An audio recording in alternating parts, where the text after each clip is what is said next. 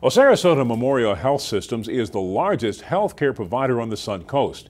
And with the Affordable Care Act open enrollment starting next week, we introduce you now to the first part of a three-part series discussing the health care reform law with SMH CEO Gwen McKenzie.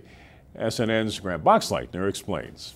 The Affordable Care Act continues to take shape, and questions about coverage, premium costs, and eligibility are being asked throughout the Sun Coast.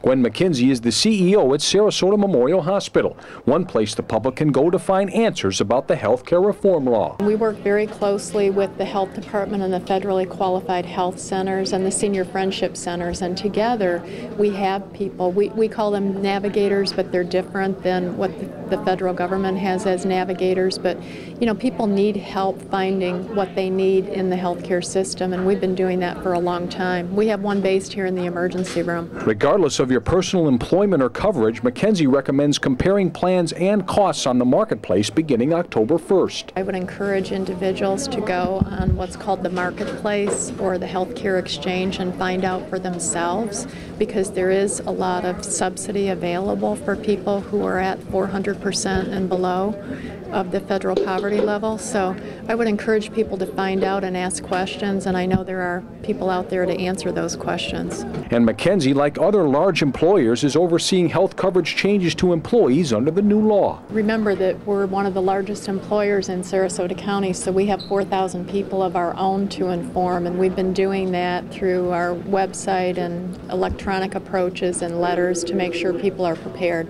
There's a lot of information. It's very complex. Reporting in Sarasota, Grant Boxleitner, SNN Local News. And coming up tomorrow, our series on the Affordable Care Act continues with a focus on the proposed Medicaid expansion in Florida.